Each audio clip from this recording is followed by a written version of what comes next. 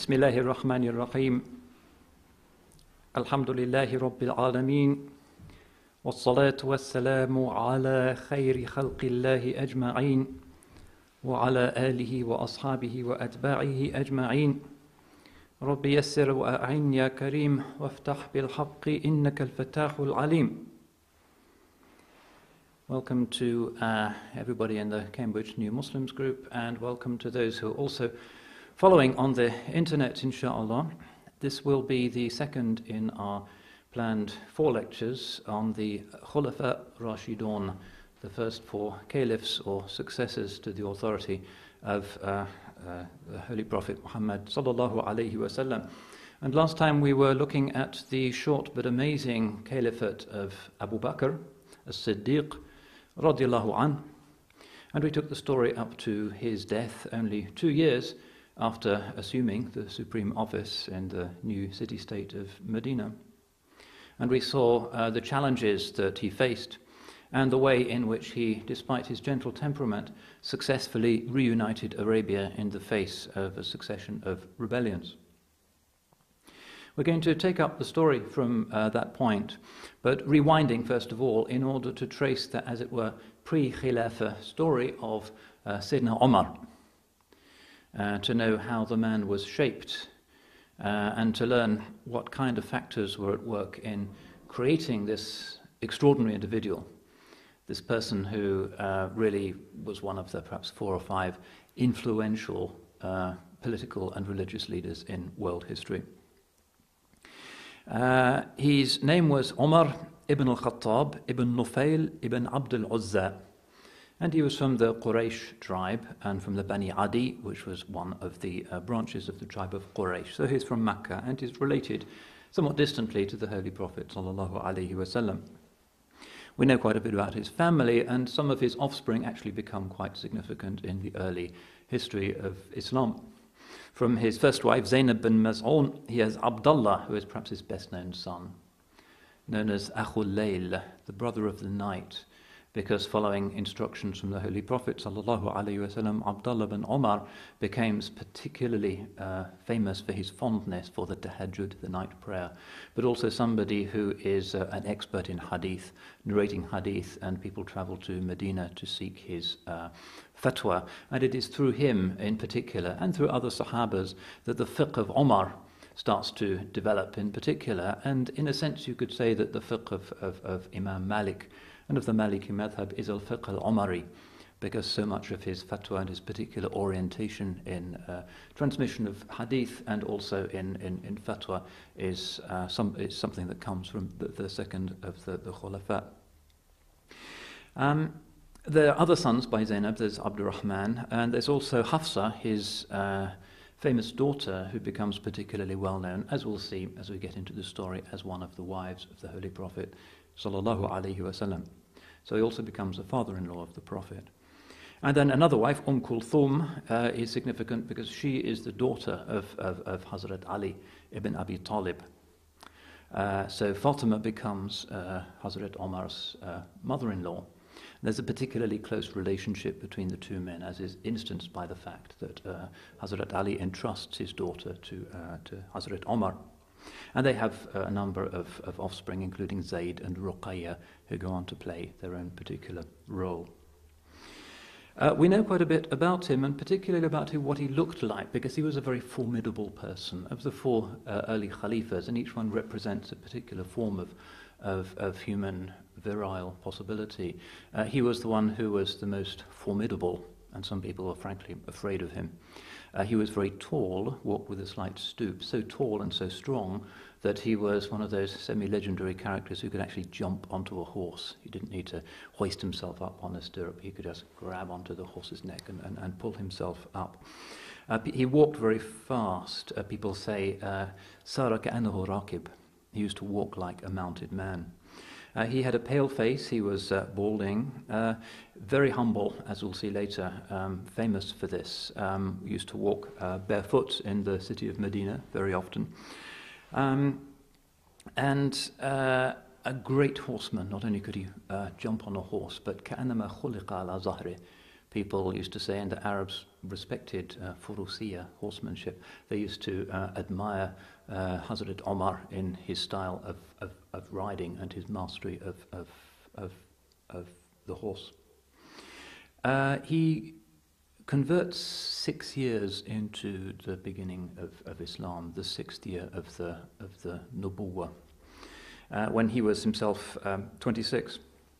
And this seems to have been the consequence of a dua, of a prayer, but of the Holy Prophet himself. Umar was an enemy of the Prophet and an enemy of Islam in his pagan times, and used to persecute the Muslims.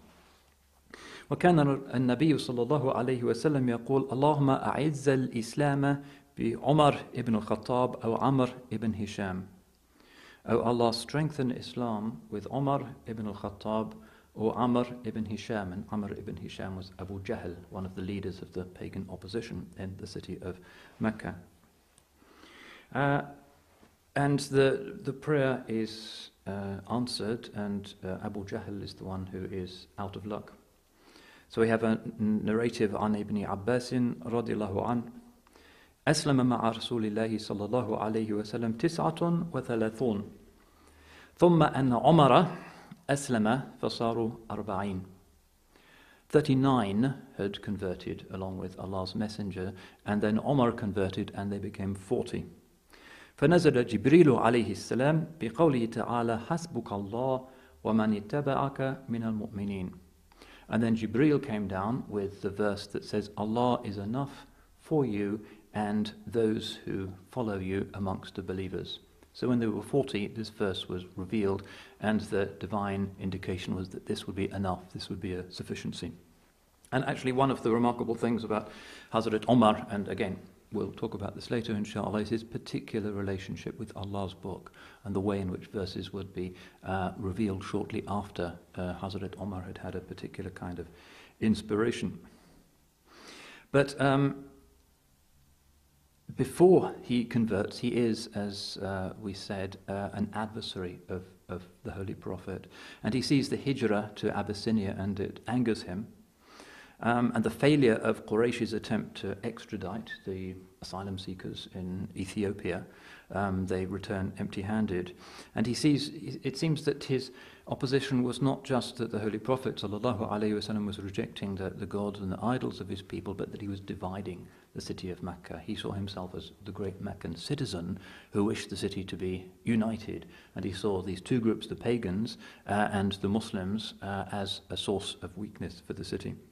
So he saw this as a political as well as a spiritual issue. Anyway, the narrators recount how one day he took his sword with the intention of going out and physically attacking the Holy Prophet sallallahu alaihi wasallam. But he meets somebody in the street first, and the famous story begins. ذكر أسامة بن زيد عن أبيه عن جده قال لنا عمر ابن الخطاب أتحبون أن أعلمكم كيف كان بدء إسلامي قلنا بلى. So Umar once said to us, according to this narrative, would you like to hear how my Islam began? And we all said, of course. قال كنت من أشد الناس على رسول الله صلى الله عليه وسلم. He said, I was one of the most hostile of people, the fiercest of people against God's messenger.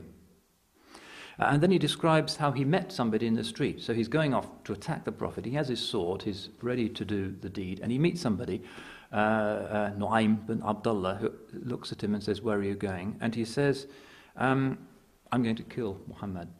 And Nu'aym says, but he tries to stall him because Nu'aym is a Muslim, but you'll be killed. Don't you know what the consequence will be? He's from the Quraysh tribe, and there'll be consequences. That doesn't deter him. He tries to push past him. He's going to proceed with the assassination. So then, in order to hold his attention, because he knows that Omar is a family man, he says, why don't you go back to your own family and set them to rights? And Omar says, who? Who is now in Islam of my family? And he said, your own brother-in-law, Sa'ad, and your sister Fatima. So he turns around at this horrifying news and he goes to see his sister. And Khabbab, who's one of the mustadafin, one of the poor Meccan Muslims, is there with them in this small sort of covert group of new believers to recite some pages from the Quran that he has with him. And so Umar basically pushes in and starts shouting at his sister, Ya aduwat nafsiha, enemy of her own self, balagani annaki qad sabat. I've heard that you've changed your religion. And of course, everybody knows Umar's reputation, and she hides the pages under her dress, and Khabbab is hiding in the corner of the room. And Umar picks a fight with his brother-in-law and starts throwing punches. Fatima tries to intervene, and he hits her as well.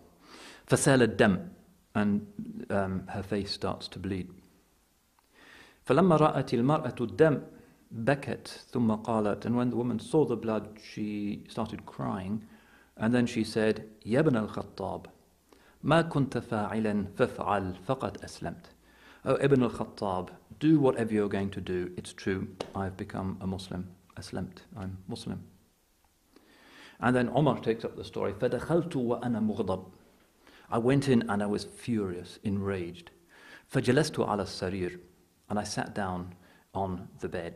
But at this point, it seems that he's seen his sister's blood and he's starting to calm down. This is something that's causing him a certain amount of guilt. So he sits on the bed. فَنَظَرْتُ فَإِذَا بِكِتَابٍ فِي نَاحِيَةِ الْبَيْتِ. So I looked around and there were some pieces of paper, what would have been parchment then, in the corner of the house. فَقُلْتُ, and I said, مَا هَذَا الْكِتَابِ? What's this writing? أَعْطِنِي, give it to me. فَقَالَتْ, and then his sister said, لَا أُعْطِيكَ لَسْتَ مِنْ أَهْلِهِ. I won't give it to you because you don't deserve it. أنت لا تغتسل من الجنابة وهذا لا يمسه إلا المطهرون. You don't deserve this because you don't make ghusl from your janaba. And this is something which only the purified may touch. She's afraid, she's been hurt, she knows the anger that her brother is capable of, but still such is her love for Allah's book that she won't put it in his hands. He hasn't made his wudu. So what happens? He's curious, he wants to know what is going on. He's calmed down a little bit, his sister's been hurt, so he takes off his sword belt, puts it down, and swears by his gods not to harm the text. He just wants to look at it. And he washes himself. She, of course, wants him to know. She wants him to experience the beauty of Islam. And so she gives the pages to him. And what does he read? He reads the first ayahs of Surah Taha, which we all know. أعوذ بالله من الشيطان الرجيم بسم الله الرحمن الرحيم طه ما أنزلنا عليك القرآن لتشقى إلا تذكرة لمن يخشى تنزيلا ممن خلق الأرض والسماوات العلى الرحمن على العرش استوى له ما في السماوات وما في الأرض وما بينهما وما تحت الثرى صدق الله العظيم. So he doesn't know what he's expecting, and he reads something that he was not expecting. It's the voice of heaven, the sound of eternity that goes, as the word of God can do, right into his heart. He's not a sinful person, he's not an arrogant person, he's just somebody whose sincerity has been for the wrong cause. And with such people, the voice of God can go in and can transform them like a bolt of lightning. Such people, as it were, lightning conductors. And if the lightning is there, it'll hit them first. These beautiful verses from Surah Taha. We have not sent down the Qur'an that you might be distressed. It is only a reminder for him who fears Allah. A revelation from the one who created the earth and the seven heavens. The all-merciful who is established upon the throne.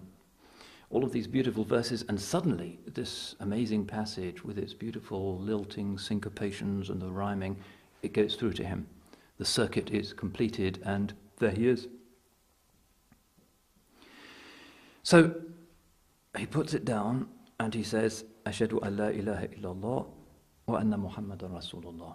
Exactly the words which he hated to hear others saying, he's now been broken, transformed, a new man. And it's significant that he comes to Islam through the Quran, because, as I said, he does have a particularly strong relationship to it in later years, and actually, because he was known to be a man whose anger was fearful, the Sahaba eventually realized that the way of calming him down when he was in a state of righteous anger was to recite the Quran to him. Bilal used to say this in particular, that إِذَا غَضِبَ فَهُوَ أَمْرٌ عَظِيمٌ. When he got angry, it was something really tremendous. And when he was angry, when Umar was angry, we used to recite Quran to him until he calmed down. سَكَنَ غَضَبُهُ وَوَقَفَ عَمَّا يُرِيدُ. His anger would be settled and he'd stop what he had intended to do. So what does he do now? Having made the decision of his life, he says, "Where is Muhammad, so that I may declare my shahada to him in person?" And they say he's with some Muslims in the house of al-Arqam. And so he goes there. And he takes up the story. فَخَرَجْتُ حَتَّى قَرَعْتُ الْبَابِ. So I went out until I banged on the door. قِيل مَنْ هَذَا? And the voice came, "Who's that?" فَقُلْتُ عُمَرَ ibn al-Khattab. It's Umar ibn al-Khattab. فَمَا اجْتَرَأَ أَحَدٌ مِّنْهُمْ أَنْ يَفْتَحَ الْبَابِ. And nobody inside had the courage to open the door. فقال رسول الله صلى الله عليه وسلم افتح فإنه إن يريد الله به خيرا يهديه. And the Holy Prophet said to them, "Open the door. If Allah wishes something good for him, He will guide him." So, ففتح لي. They opened the door for me. وأخذ رجلان بعضدي حتى دنوت من النبي صلى الله عليه وسلم. And two men took me by the sides, as it were, holding me in case I was going to attack, and brought me to the Prophet. فقال أرسلوا. And he said, "Let him go." فأرسلوني فجلست بين يديه. So they let me go, and I sat down right in front of him. فأخذ بمجمع قميصي وجذبني إليه ثم قال. And he reached out and he grabbed me by the shirt and pulled me to him. فقال أسلم يا ابن الخطاب. Enter Islam, O Ibn al-Khattab. Allahumma hdihi, O Allah, guide him. قلت أشهد أن لا إله إلا الله وأنك رسول الله. And I said, I bear witness that there is no God but Allah and that you are His messenger. فكبر المسلمون تكبيرة سمعت بطرق مكة. And all the Muslims present said, Allahu Akbar, with such a loud takbir that it could be heard in the streets of Makkah outside the house. So he's taken this bold step and he's gone to the Prophet ﷺ to announce his bold step. And because of his boldness, what does he want to do now? He wants to tell all of the Prophet's enemies. That's the kind of impetuous, strong, decisive individual he is. So he goes out of the house of al-Arqam, Ibn Abi al-Arqam, to find the greatest opponent of the Prophet.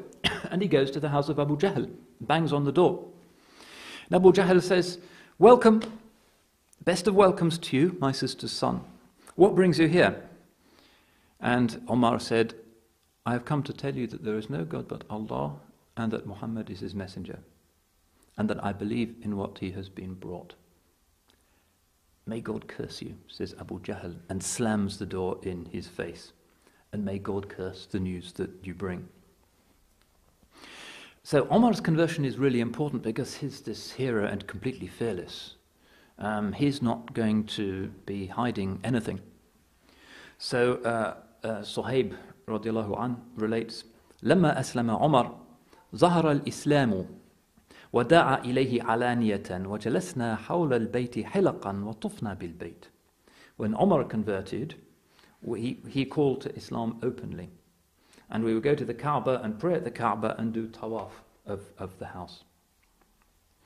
And despite the opposition, Umar used to go with Hamza and a group of the believers to the Kaaba and pray openly, and Quraysh were just afraid to intervene. And this annoyed Quraysh so much that this was actually the trigger for the boycott, the muqata'a that was placed upon Bani Hashim, the Prophet's tribe. so that nobody could marry into that tribe, nobody could do business with that tribe. The idea being to pressure them into expelling him or killing him, or for him to change his mind, to renounce prophethood. And because of this decisiveness, Sayyidina Umar radiallahu an acquires his name of al-Faruq. Abu Bakr is called as-Siddiq, the true believer. Hazrat Umar is called al-Faruq. So, قال رسول الله صلى الله عليه وسلم إن الله جعل الحق على لسان عمر وقلبه. The Holy Prophet says, sallallahu alayhi wasallam, Allah has placed the truth upon the heart and the tongue of Umar.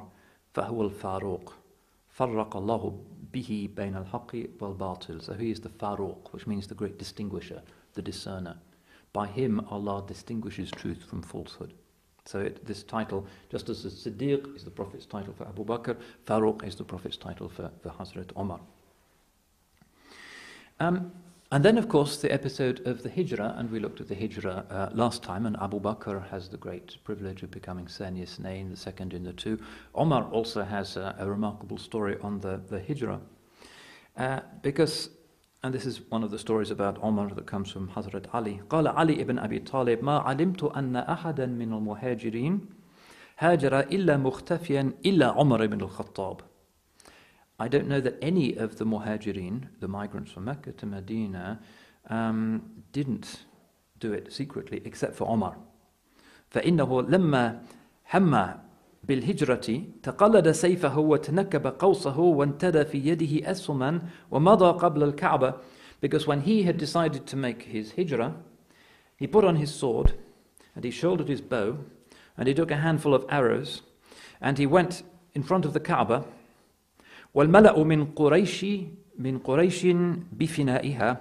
And a group of the leaders of Quraysh were in the courtyard at the Kaaba. فَصَلَّى مُتَمَكِّنًا ثُمَّ طَافَ بِالْبَيْتِ سَبْعًا مُتَمَكِّنًا. So then he said a strong, slow prayer, and then he did tawaf 7 times around the Kaaba. ثُمَّ أَتَى الْمَقَامِ فَصَلَّى مُتَمَكِّنًا ثُمَّ قَالَ لَهُمْ. Then he went to the maqam of Ibrahim and prayed solidly, confidently. ثُمَّ قَالَ لَهُمْ. And then he said to them, شَاهَتِ الْوُجُوهِ. Faces, may the faces perish, may they be ugly. It's a way of holding people's attention. مَنْ أَرَادَ أَنْ تَثْكُلَهُ أُمُّهُ وَيُؤْتِمَ وَلَدَهُ وَيُرْمِلَ زَوْجَتَهُ. Whoever wants his mother to be bereaved, and his wife to be a widow, and his children to be orphans, فَلْيَلْقَنِي وَرَاءَ هَذَا الْوَادِي. Let him just come and meet me in this valley. قال علي فما تبعه أحد إلا قوم المستضعفين. And Ali said, nobody wanted to accept the challenge, nobody went off to fight with him, but a group of the mustad'afin, alimahum wa arshadahum, a group of the weak Muslims who he knew went with him on the hijrah. So that was very characteristic of his personality. He certainly wasn't going to go off furtively. As a hero, of course, he participates, as one would expect, in many of the great maghazi, the great campaigns and battles. And even though we think of battles nowadays as the Battle of the Bulge or the Battle of Midway, enormous conflicts. In fact, the Prophet's campaigns in Arabia involved a few hundred people, many of them only a few people. They were skirmishes. The totality of casualties in the wars that united Arabia was probably between 1,000 and 1,500. So we think of battles, but these are relatively small events. But no less fearsome for that, and Sayyidina Umar is at the thick of them. So he's in Badr and Uhud and Khandaq and Khaybar and the conquest of Mecca and Hunayn, and he's at the Bay'at al-Ridwan, the great pledging, the tree of Ridwan. وهو مع من ثبت مع رسول الله صلى الله عليه وسلم في غزوة أحد. And he is one of those who didn't run away at Uhud and was strong with the Holy Prophet صلى الله عليه وسلم and stayed to defend him. And because of his strength and his strong voice and his imposing presence, the Holy Prophet ﷺ would often use him to rally people or to summon people. So at the Bay'at al-Ridwan, the Holy Prophet ﷺ asks him to summon people to the Bay'ah. There's a famous episode where at the Sulh of Hudaybiyah, which is the peace of Hudaybiyah, which, as you'll recall from last time, was when the Muslims don't enter Mecca for the pilgrimage but return, having made a treaty, even though they're in the Ihram. Quraysh sending Suhail bin Amr as their negotiator, matters are nearly resolved, and it just needs the agreement, the treaty document, to be written out. And Omar finds this hard to accept. He doesn't want any kind of truce with these people. He wants the pilgrimage to take place. They're in Ihram, so he jumps up. فأتى أبا بكر وقال, and he went to Abu Bakr and said, Ya Abu Bakr, أليس برسول الله? Oh, Abu Bakr, isn't he Allah's messenger? قال بلى, he said, yes. قال أولسنا بالمسلمين? And he said, are we not Muslims? قال بلى, he said, yes. قال فعلى ما نؤتى الدنية في ديننا? And he said, why should we accept some kind of humiliation in our religion? And then he went to the Prophet ﷺ and said the same things. And the Holy Prophet ﷺ just said, أنا عبد الله ورسوله, I'm Allah's slave and His messenger. لن أخالف أمره ولن يضيعني. I shall not go against His command, and He will not cause me to be lost. فكان عمر يقول ما زلت أتصدق وأصوم وأصلي وأعتق من الذي صنعت يومئذ مخافة كلامي الذي تكلمت به.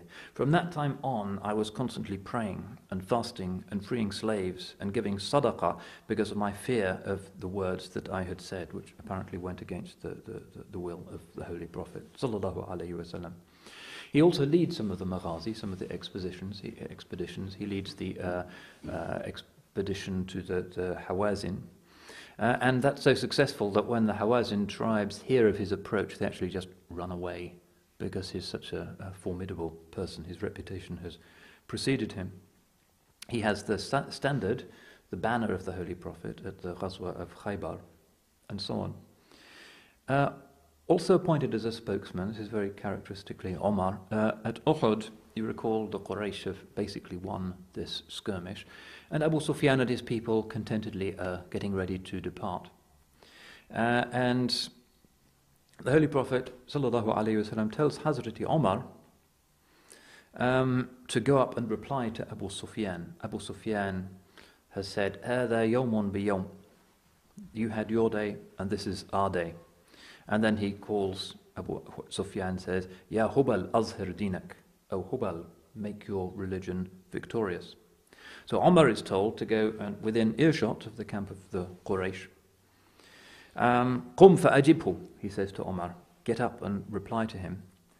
فقال Allahu a'la wa ajal la siwa. So he's calling out in this huge voice across the desert night. It's quiet, he can be clearly heard by everybody on the Meccan side. Allah is higher and more majestic. There is no God but Him. قَتْلَانَا فِي الْجَنَّةِ وَقَتْلَكُمْ فِي النَّارِ. Our dead are in paradise and your dead are in hellfire. قال Abu Sufyan. So Abu Sufyan calls out, هَلُمَّ إِلَيَّ يَا Umar. He knows his voice. He says, come to me, Umar.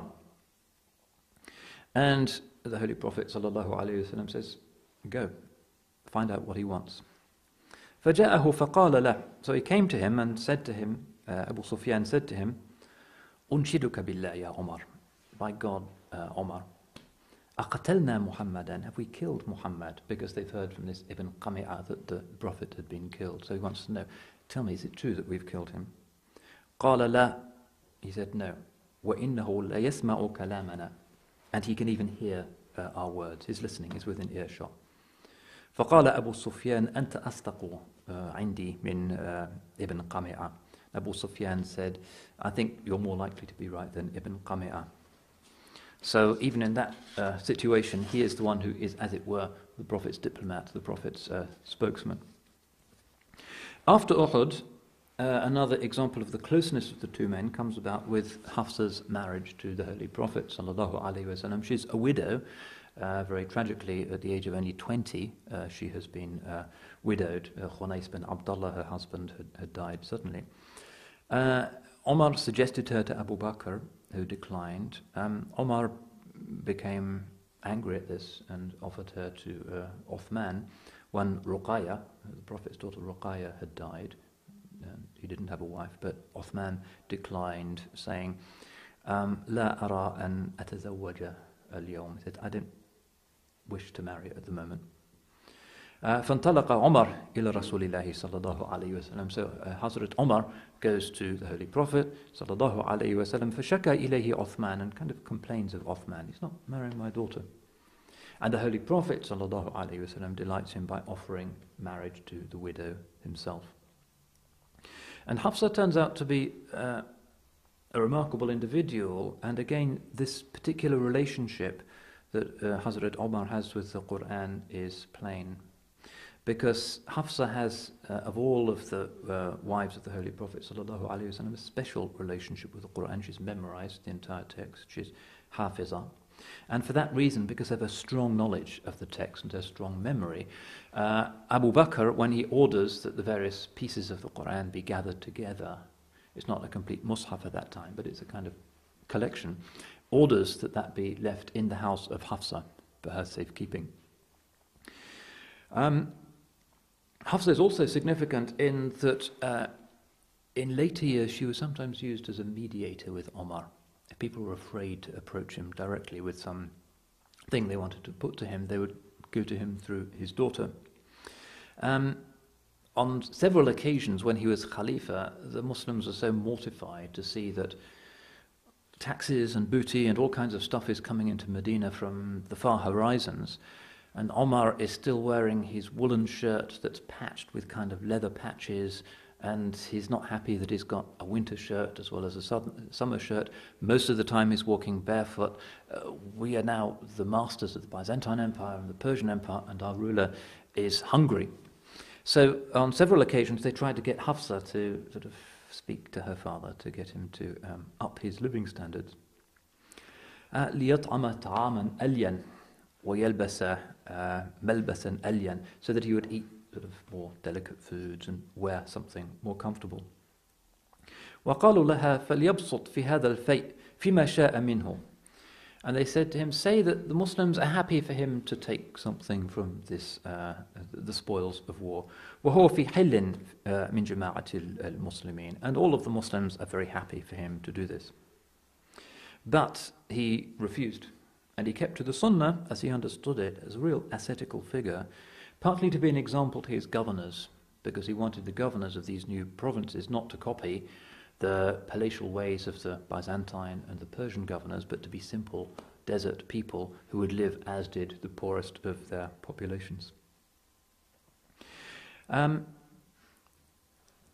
any case, last time we covered the death of the Holy Prophet ﷺ, when he saw the key role that Omar plays, his courage at the Saqifa of the Bani Sa'ida, when it looks as if tribalism is going to prevail again, and that the Ansar, some of them will go their way, and the Aus and Khazraj will split, and then there will be an Amir in Mecca, and it's the end of this impossible dream that's actually been realized of the unity of Arabia. And Omar is the one who pledges his bay'ah, first of all, to Abu Bakr. Ubsut yadak ya Abu Bakr, fala ubayi'uk.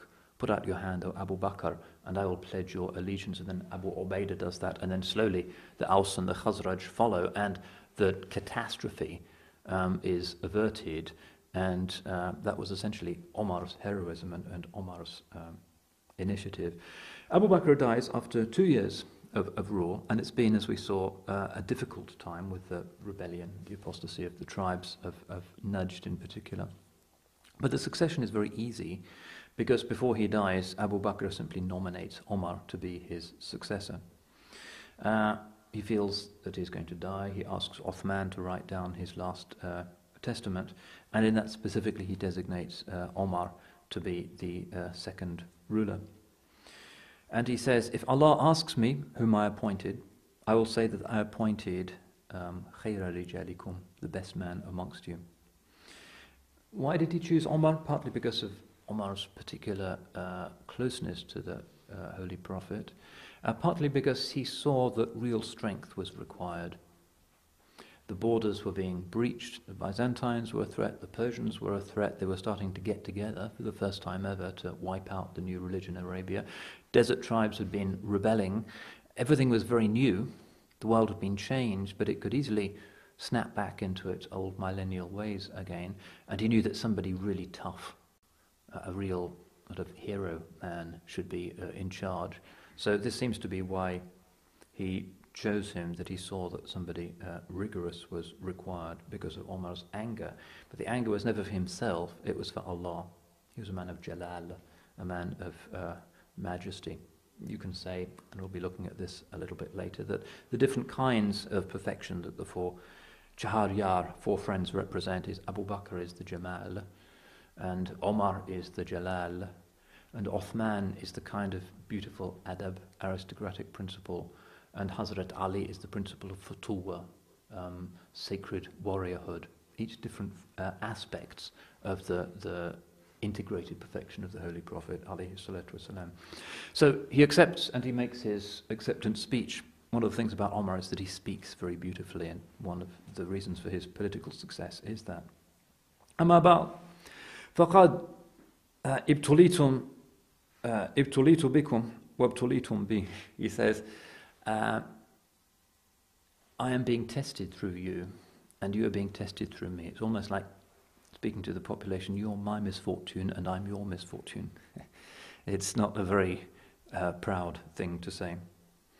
And I have been appointed to be the deputy, Ba'da Sahibaya, after my two friends, after the Holy Prophet and Hazrat Abu Bakr. And then he makes a dua. Much of his acceptance speech is a dua. Allahumma inni shadidun falayinni. Oh Allah, I am tough, so make me gentle. Wa inni da'ifun faqawwini.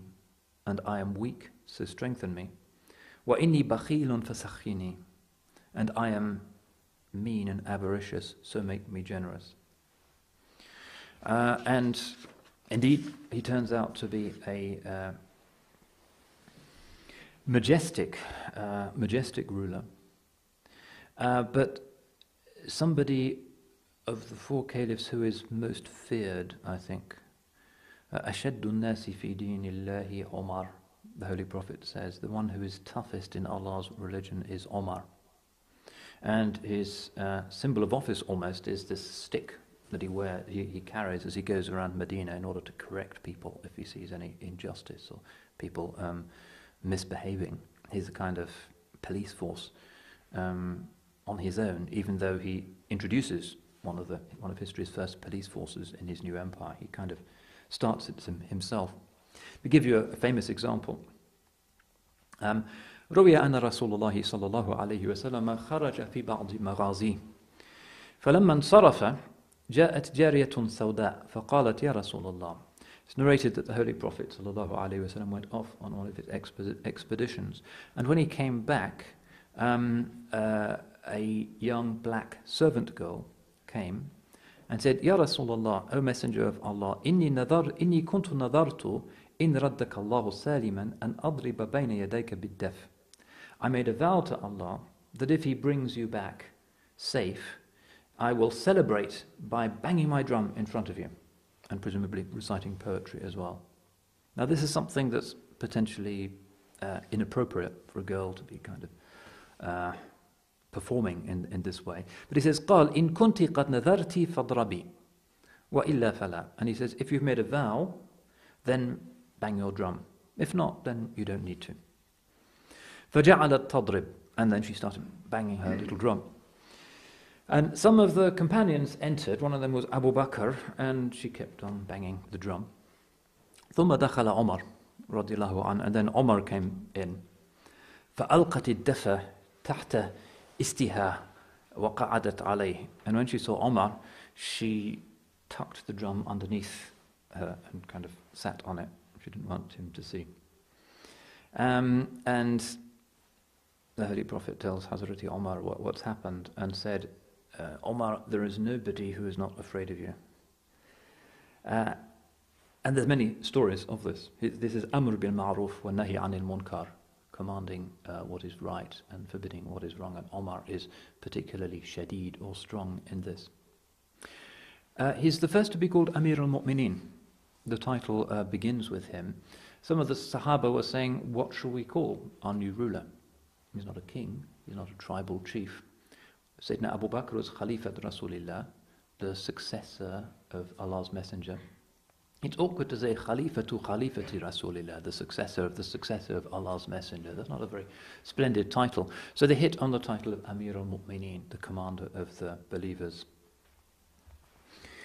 Another thing that comes up again and again during the Holy Prophet's lifetime is that if we look at the spirituality of Sayyidina Umar, it has something to do with the jalal of the Quranic text itself.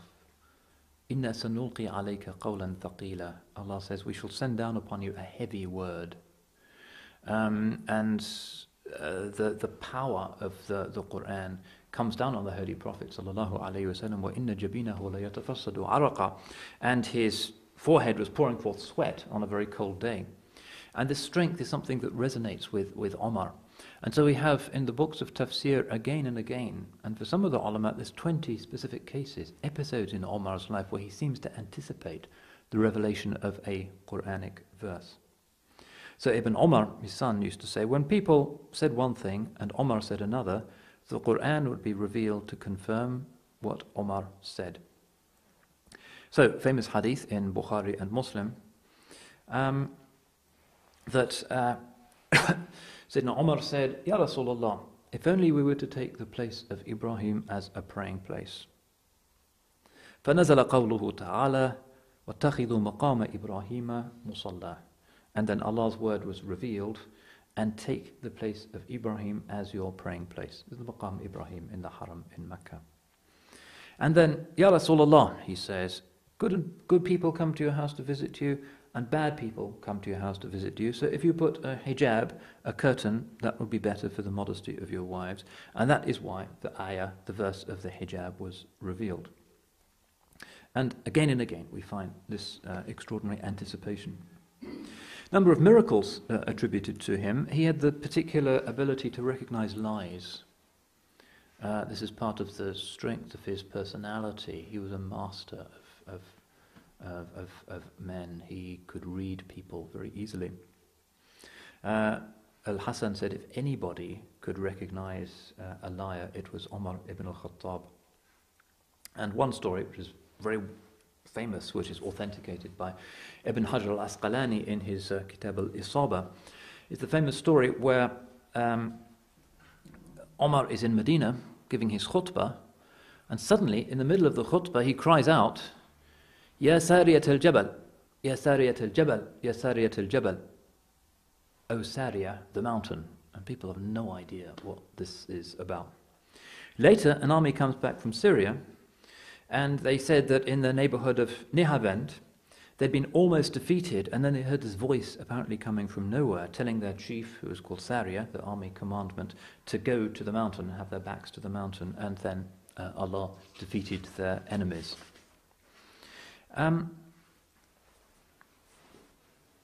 So we find this individual who is the ruler of this enormous expanding empire, but at the same time somebody who is a champion of another kind of empire, which is the empire of the soul or the spirit. He is a great zahid. He is one of the great exemplars amongst the Sahaba of taqashuf, really not being interested at all in the treats of this world. Fine food, fine clothes, where you sleep, a big house, status, prestige, all of that stuff that people are distracted by.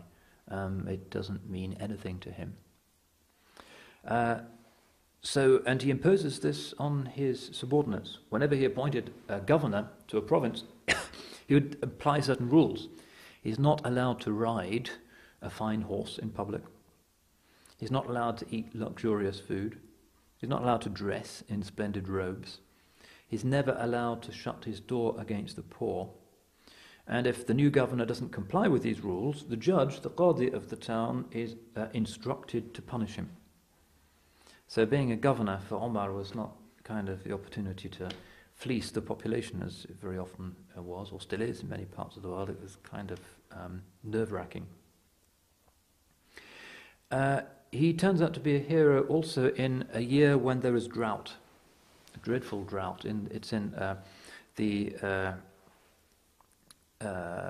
fourth year of his Khilafa. And it's a drought throughout Arabia, and there's no rain, and animals are dying, thousands of people are dying, and refugees are coming into Medina. There's just no rain, people have nothing, their lives are already, even in good years, marginal, and now they're starving to death. In that whole year, Omar never ate butter or fat. His stomach used to groan, and he used to slap his stomach when it made a noise in public because he was hungry. He would slap it, saying, "Nothing more for us until the people have something to eat." He once came in upon his son Asim, and he found his son Asim eating meat. "What's that?" he says. And he replied, "It's something that we desired." And Omar said, "Do you eat something just because you desire it? It's enough wastefulness for a man that he eats whatever he desires." Another episode, Omar himself narrated, "One day my heart craved a fresh fish. So Yarfa, his helper, mounted his camel and rode off 4 miles to a market and brought back a basket full of fish." There were kind of ponds in Medina where people would produce fresh fish. And then Yarfa went into Omar, and Omar said, "Let's get up, I want to look at the camel." And he said, "Have you tormented an animal just for the sake of Omar's appetite? He'd ridden the camel for 4 miles in the sun just so I can have a fish." "La wallahi," he says, "no, by God, Omar will not taste anything from your basket." Other things about Omar. On his Umrah, he didn't bring a tent, but instead simply took his top garment, the rida, and flung it over a bush and went to sleep under that. Walking around in Medina, if he ever saw something that might be useful to anybody, even a rag or a piece of wood, he would pick it up and throw it into somebody's house just in case it turned out to be useful. One of his relatives once came to him and said, "You have the Bayt al-Mal." He institutes the treasury in the Muslim polity. And his relative said, "Can I have something from the treasury?" And Omar shouts at him, he berates him, "Do you want me to meet Allah as one of the kings who abused their trust?" And then he goes to his own property and gives him 10,000 silver coins from his own property. During his Khilafah, he shows another dimension to his personality, which is actually he's a kind of lateral thinker. He does a lot of new things. Already Arabia has been made new. Tribalism has been replaced by the Sharia. Paganism has been replaced by Tawheed. The tribes are now united under a single government. This has never happened before in 1,000,000 years of Arabian history. But Omar is somebody who is also thinking big and laying down some of the policies which become part of Muslim political theory after that. So, for instance, one of his innovations is that he's the first to use the Hijri dating. This comes from the 16th year of the Hijrah. And he's the one who introduces it. In Rabi' al-Awwal of the year 16, the Muslims start to use the calendar, which we still use today. وَهُوَ أَوَّلُ مَنْ جَمَعَ الْقُرْآنَ فِي مُصْحَفٍ. He is the first person to have collected all of the Qur'an in a single book. وَهُوَ أَوَّلَ مَنْ مَصَّرَ الْأَمْصَارِ. He is the first person to have created garrison towns. Following the conquests, instead of the Muslims living in the ancient cities and having to find places to live and clashing with the local populations and interfering with their ways and being influenced by them, he creates new cities. He's the founder of cities, including great cities like Basra and Kufa in southern Iraq, and their cities further east in Iran, and also Fustat in Egypt, which we'll talk about shortly. He's the founder of those cities. Fustat then grows into Cairo, so you could say he founded the city of Cairo. وَهُوَ أَوَّلُ مَنْ دَوَّنَ الدَّوَاوِينَ. The historians say he's the first person to have created the system of pensions. Now, as he said in his acceptance speech, "I am with the weak amongst you." And he's creating something that almost looks like a welfare state. Because from the revenues of the treasury, and now they're ruling this huge area, he is giving money to orphans and for the support of the old. One of the first cases in history where there is state funding in a systematic way a pension for old people, and also for pensioners who have been returning from the wars. In the year of the drought, he also creates some kind of famine relief. Thousands are dying, especially in the desert. Medina, the mosque is packed with refugees. And he introduces a rationing system, and he also has public dinners. And we're told that maybe 100,000 people in Medina would attend these dinners, and they were free. But the food was limited, so he sent out letters to his new governors in Syria, Iran, and Egypt. And Abu Ubaidah ibn al-Jarrah, who's in Syria, sends him a letter saying, "Of course, Ya Amir al-Mu'minin, I shall send you a camel loaded with food so long that when the first camels of the caravan get to Medina, the end of the caravan is still making its way out of Damascus." So the famine is relieved through Omar's speedy famine relief efforts, and the other caravans that are coming in are diverted to other parts of Arabia, including Najd. And the people of Najd, who have rebelled against Abu Bakr, have a lot to thank Omar for, because firstly, all of the captives of those wars, Omar releases. One of the first things he does after taking power is he releases all of the war prisoners. And also, they're receiving caravans from Syria, which save probably hundreds of thousands of them from starvation. And that does a lot to kind of cement caliphal authority there, and to make them realize that being part of the world of Islam is a good thing. And the next year, alhamdulillah, the rain returns, and Omar sends back the refugees, the displaced people, to their own homelands, and exempts them from the payment of zakat for 2 years, just to make things easier. He leads the people in the Hajj every year of his Khilafa, he's on the Hajj. And in the final year of his rule, he also takes the Prophet's widows on the Hajj, all of them. He makes a point of taking them with him on the Hajj. Because of the growing size of Islam, he takes the initiative to expand the Haramain. In Mecca, basically there was the Kaaba and a kind of open space around it, and then streets just coming out into the open space. He buys some of the neighbouring houses, demolishes them, and puts a wall around. And some of the doors into the Kaaba that are there to this day, obviously they've been updated and they're much fancier now, but the locations are reflecting the ways in which Hazrat Omar would place doors there. And Abu Bakr had not done this. And in Medina as well, the wooden pillars were replaced with brick pillars. The haram was extended in the direction of the Qibla. Of course, the hujurat, the rooms of the wives of the Holy Prophet ﷺ, were inviolable. He wouldn't demolish those. And he also creates a place, quite characteristic, a place called al-Butayha, which is just to the east of the mosque. He's annoyed when people are kind of engaging in chit-chat in the mosque or arguing in the mosque. So he designates a particular place. If people want to gossip or chat or raise their voices or argue, they go to that place called Butayha and leave the mosque for prayer and for ibadah. In terms of his commitment to this welfare state idea, his style as a ruler is quite remarkable, and there's many stories that are told of his sense of personal accountability for the poorest in the city of Medina. كان يطوف بالليل. His habit was to go out at night and to see if what was going on. And one night he went past a house with a courtyard, and he heard children crying, and there was a woman who was cooking. So he calls out, "Ya amat Allah, ma balu ha'ula'i as-sibyati yabkun?" "Oh, female slave of Allah, why are those children crying?" قالت بكاؤهم من الجوع. And she says, "They're crying from hunger." And he says, "But you're cooking." And he says, "It's just water that I'm boiling to lull them into thinking that food is coming so that they go to sleep." فبكى Omar, and Omar cries. And he goes to the treasury and he takes a sack and he fills the sack with grain and with dates and with clothes. And he tells his servant and assistant Aslam, Ya Aslam, ihmal alayya. Aslam, help me to carry this, put it on my back.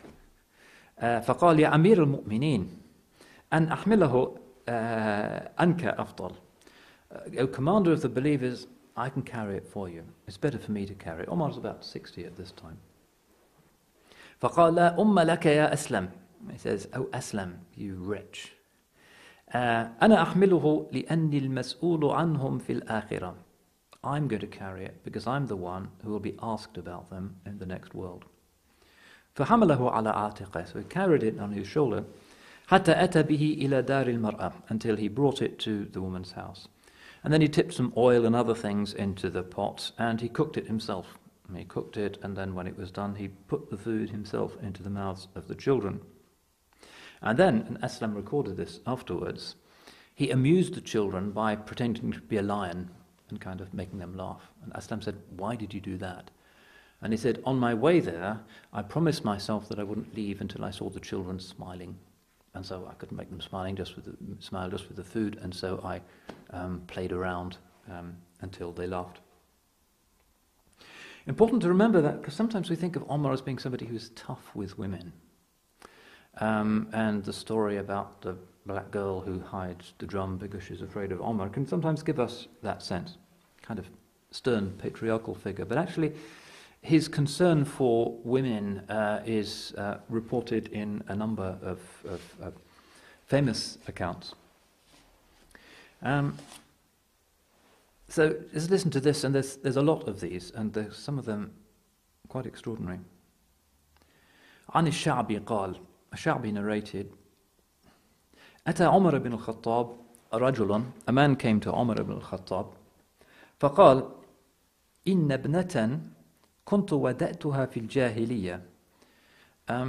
I have a daughter who I buried alive in the Jahiliyyah. فاستخرجناها قبل أن تموت. But then we pulled her out again before she died. فأدركت معنا الإسلام فأسلمت. And then she lived into the time of Islam with us and she became Muslim. ثم أصابها حد من حدود الله. And then she committed one of the mortal sins, criminal offence. Probably the sense is here fornication or adultery. فأخذت الشفرة لتذبح نفسها. And she, after having committed this sin, she took a knife in order to kill herself. وأدركناها وقد قطعت بعض أوداجها. And we were able to stop her even though she'd already cut some of her veins.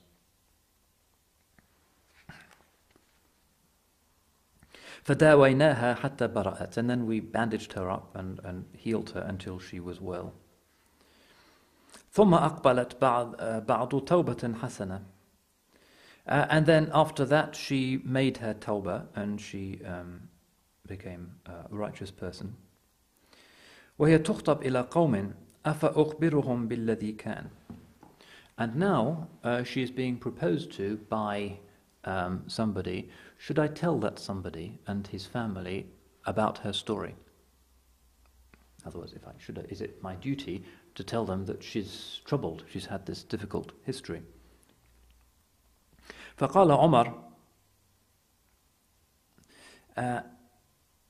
أتعهد إلى ما ستره الله فتبديه. And Umar said, are you going to make public something which Allah has hidden? والله لئن أخبرت بشأنها أحدا من الناس لأجعلنك نكالا لأهل الأمصار. By Allah, if you tell anybody about her story, I shall inflict a punishment upon you that will be feared even by the people of the garrison towns. أنكحها نكاح العفيفة المسلمة. Give her a marriage, the marriage of a chaste Muslim woman. That's characteristic, and there's other tales that could be said about Omar and his defense of women and of their honor. Now, we haven't looked much at his specific policies, and we focused on Omar in Medina and the people of Medina and his sort of social welfare initiatives. But at the same time, the world is being changed outside the frontiers. The conquest of Syria is already underway. Remember that Byzantines have been massing at the frontier. There has already been a conflict at Mu'tah. Abu Bakr has sent the army that is present outside Medina at the death of the Holy Prophet ﷺ, and he sent them north to Syria. And Abu Bakr seems to have been a great strategist, because there's a four-pronged invasion of Syria. Abu Ubaidah ibn al-Jarrah is invading from the south, and Khalid ibn al-Walid, the great general who's now a Muslim, has marched suddenly and in a very brilliant flanking movement across the desert from Al-Hira in southern Iraq to catch the Byzantines unexpectedly from the east. And he does this by finding a route across the trackless desert, so that for 2 days the army doesn't drink anything, but they come to the oasis that they're heading for in time. And this allows them to fight the Battle of Ajnadain in the time of Abu Bakr. It's one of the great battles of early Islam. And then they move on to besiege Damascus, and it's during the siege of Damascus that Hazrat Abu Bakr dies. After the siege, Khalid allows the Byzantine soldiers to withdraw and gives them 3 days to withdraw and guarantees peace to the population. That's the first Muslim conquest of Damascus. One of the first things Umar does is to sack Khalid. We're not quite sure why. Khalid, one of the greatest generals of history, is defeating the Persians and the Byzantines simultaneously. Umar sacks him, possibly because Khalid is new in Islam. He was the champion of the Quraysh in their attempts to attack Medina before he was a Muslim. And he seems to have feared, and he was a good judge of character, that maybe Khalid was starting to get political ideas of his own, but we don't really know. But in any case, Abu Ubaidah ibn al-Jarrah sees Khalid no longer the field marshal, but he makes him commander of the cavalry, which turns out to be a decision of enormous repercussions. Once they've taken Damascus, they move west, and now Palestine is more or less cut off.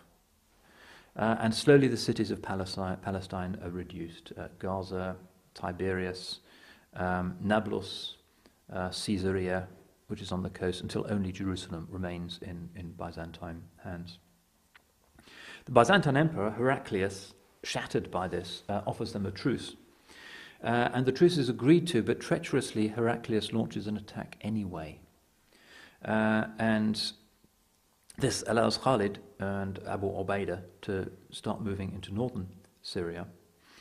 And they capture Hims, the town of Emesa. Of course, Hims is the city which now is being besieged by the Alawite forces. But it was Khalid who's actually buried in Hims who first captured it for the Muslims. And he captures some Byzantine prisoners and frees them, and one of them tells him that Heraclius is secretly raising a gigantic army of 200,000 men, which by the standards of the time, even by contemporary standards, that's bigger than the entire British army now, for instance. It's a huge force, in order to take back Damascus and strike further south, Medina, Mecca. So the conquest of northern Syria is called off, and Khalid moves back to Damascus. And at the same time, the Byzantine emperor has entered into an alliance with the Persian emperor, Yazdegerd III, so that they will coordinate their attacks simultaneously to completely destroy Muslim forces. But Yazdegerd doesn't actually do this for various reasons, and this allows the Muslims to hold on to Syria. Omar is writing letters to Yazdegerd inviting him to Islam, but he refuses.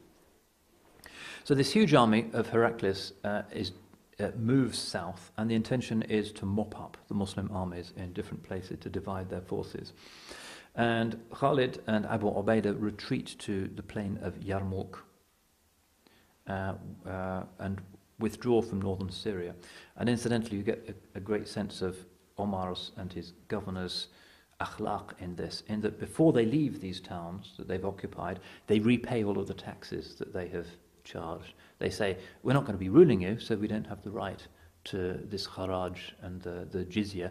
So they go around household, paying them back the taxes that they have charged, which one of the few cases in history of taxes being systematically repaid, I guess. But anyway, they withdraw from northern Syria, and the Battle of Yarmouk takes place. One of the 3 or 4 great monumental apocalyptic battles in human history. The Byzantine legions, about 125,000 crack troops, including the kind of heavy armour of the day, the cataphracts, the heavy Byzantine cavalry, more or less unstoppable. And it's good terrain for cavalry. It's the flat plain near the river Yarmouk, which flows east into the Jordan. 125,000 Byzantines, about 30,000 Muslims. And the Byzantines have these huge tank-like heavy cavalries, feudal cavalries from Anatolia, and they chain together their infantry in order to emphasize that they're not going to run away and to make it harder for the Muslim-like cavalry to cross their lines. And the battle lasts for 6 days, and it's a great thing in the Arab chronicles, and each day has a particular name. The first day is a day of kind of single combat. Each army sends out a hero, and they watch him challenge a hero from the other side.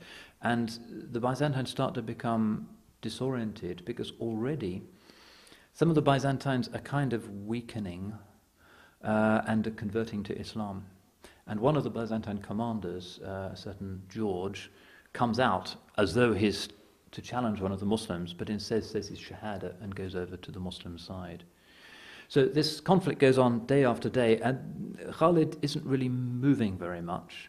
For 5 days, it's basically a defensive struggle, but then on the 6th day, suddenly he seizes his opportunity. He's already blocked off the possible points of exit where the Byzantines might run away to if they were broken and defeated.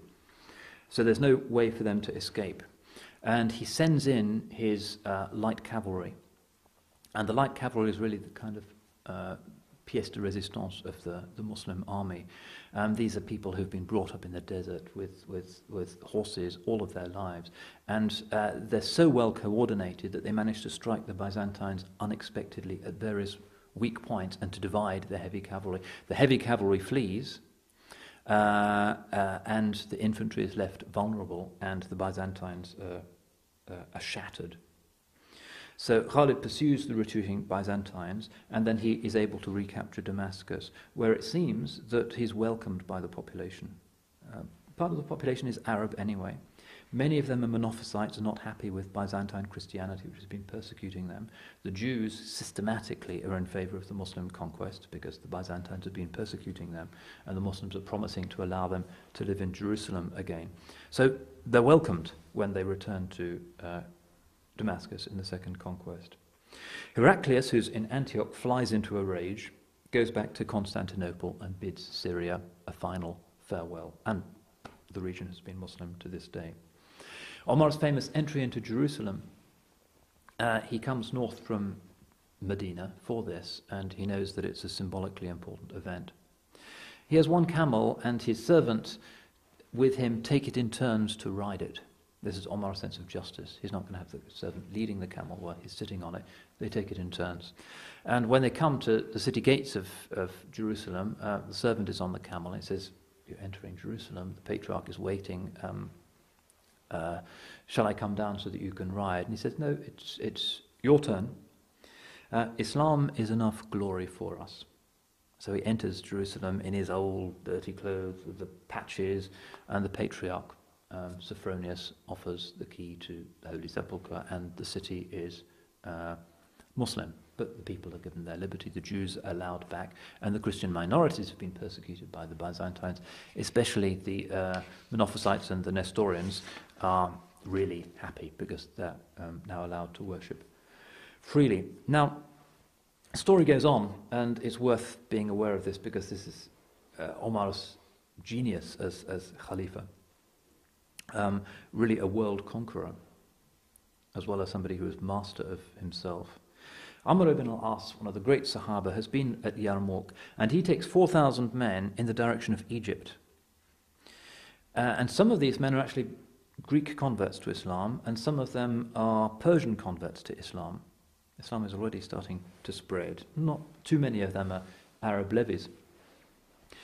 Omar hears of this and says, "What do you mean you're going to conquer Egypt?" And so he sends a fast messenger on a fast horse to stop him, or at least with a message in an envelope saying, if this letter comes to you and you're not in Egypt, then return. But if you've already started and you are in Egypt when you get this message, then may Allah help you, and if you need reinforcements, I'll send them.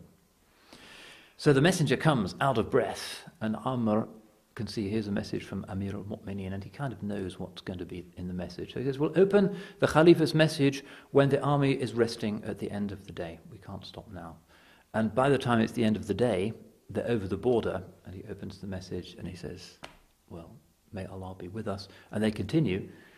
This, again, hugely momentous task of just 4,000 men invading one of the richest Byzantine provinces. They besiege the city of Pelusium at one of the mouths of the Nile.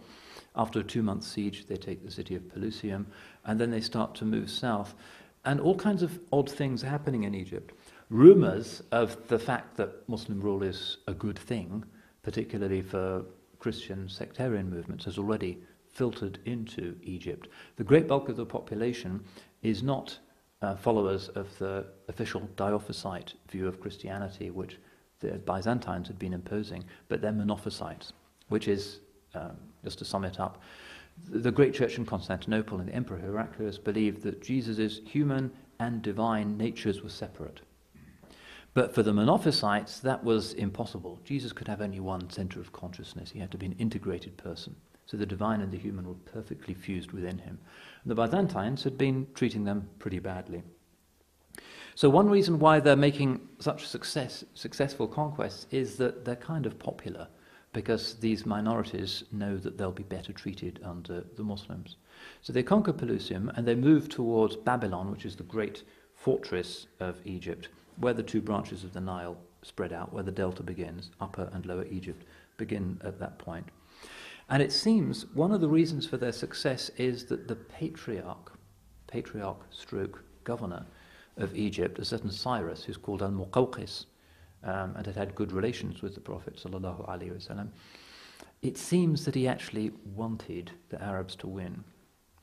And some say that he was a secret Muslim. We'll never probably know. But in any case, he makes things a lot easier for them. But there's this huge fortress which they have to deal with, and the walls are 5 foot thick and they're 60 feet high. And he's got these 4,000 men. And there's 30,000 Byzantine troops in and around the fortress. So they reduce neighbouring fortresses. They scale the walls of Heliopolis. The defenders flee. They try the same thing at Babylon. He chooses men who are really good at climbing. At night they climb in, they manage to fight their way to the doors, they open the doors of the fortress, and the Muslims rush in, and the garrison, basically they run away. Again, all kinds of treachery as possible. Maybe it was Cyrus himself who had the doors open. We'll never know. But the garrison flee to an island in the Nile. Cyrus surrenders to Umar and writes a declaration of submission. Egypt is yours, but Heraclius refuses to accept this and thinks Cyrus is playing some miserable game. But generally the Copts in Egypt side with the Muslims. Muslims besiege Alexandria. Heraclius dies and isn't able to send an army to relieve it, or a fleet from Constantinople. And the city is captured. Omar, hearing this news, this kind of unintentional conquest, he's been starting to send reinforcement, but still, it's really a sideshow. One of his big decisions is that he decides that Alexandria will no longer be the capital because it's too exposed. It's on the coast, it's open to Byzantine or other depredations. And so his decision is to move the capital to Fustat, which is now a southern suburb of Cairo. Fustat originally means a tent because it's said to have been where Amr ibn al-As pitched his tent, and hence the place is called the suburb of the tent. Omar does all kinds of things in Egypt. For instance, he orders that a canal be dug connecting this area of Fustat so that you can navigate from the Nile to the Red Sea. Very far-sighted and significant thing to do. Somebody even proposes an early version of the Suez Canal. They say, why don't we build a canal from the Mediterranean to the Red Sea? But Omar decides against this, partly because it would seem to open a way of attack to the holy cities, so it's not built. So Syria is now Muslim, or has accepted Muslim authority. Egypt has accepted Muslim authority. The third great conquest is Persia, in a sense an even more formidable achievement. Khalid ibn al-Walid, radiallahu an, in the time of Abu Bakr, has already captured some of the fortresses in Mesopotamia. And Omar orders that the conquest should continue. And there is the momentous battle of Qadisiyah with Sa'ad ibn Abi Waqqas, where the feudal cavalry of the Persians are completely shattered. And although the conquest still takes years, and it's only in the 640s that the Muslims start to move up into what's now the Caucasus and conquer most of the Caucasus and into Central Asia. And then a little bit later to the Indus Valley. The first sort of Muslim probings into India actually take place in the time of Omar. And Tbilisi in Armenia is also added to his empire. So this is an extraordinary process that's happening. And the last of the emperors, Yazdegerd III, is a kind of running away in Central Asia and eventually is killed by a peasant just for his purse. He meets an ignominious death, and that's the end of the Persian Empire. Why is it that that was so quick and so complete? And already military strategists are going to be furrowing their brows when they consider what Omar is doing. Egypt is being conquered, Syria is being conquered, they're moving up into the plateau of central Anatolia, and they're conquering Persia at the same time. It's extraordinary. They're dividing their forces, but doing it with brilliant success. Again, just as many Christians and Jews certainly have been happy with the Muslim conquest in Syria, Palestine, Egypt, so also a lot of people in Iran seem to have been fed up with the Shahs and the rulers, and also the Zoroastrian priestly hierarchy. There were certain structural problems with Zoroastrianism, and the people actually, many of them, seem to have converted to Islam quickly. The people who were most dissatisfied were the castes in Zoroastrian society, which were regarded as impure and weren't allowed into many of the fire temples and weren't allowed to practice some of the basic rituals because their professions involved the use of fire. Fire is a sacred element in Zoroastrianism.